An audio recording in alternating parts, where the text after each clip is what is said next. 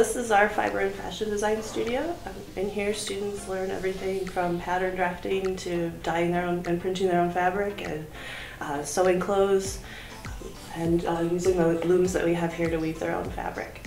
The one major textbooks that the students do have to buy here in the art and design department would be their art history textbooks, which can get quite expensive. Each book is around $175 a piece, but they house a lot of information as well, so it's really important that our students have those.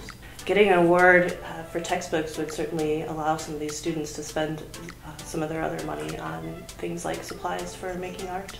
Any amount of money donated would really help our students out greatly and provide a much better education for them.